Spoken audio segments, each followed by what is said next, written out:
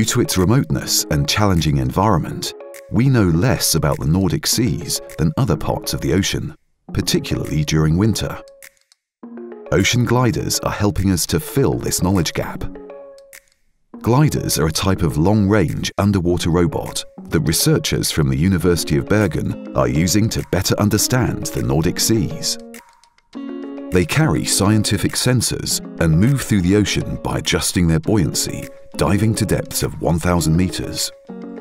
This takes 4 to 6 hours, and they will do this continuously for up to 1 year. Data is sent back to land via satellite, helping scientists understand the structure of the Nordic Seas and how they're changing. Warm water moves north from the tropics, and cold water moves south from the Arctic. This system is important for regulating Earth's climate. Gliders are placed on specific transects to capture this circulation. From this, we can understand how the transformation and transport of seawater moves heat, salt, nutrients and carbon around the ocean.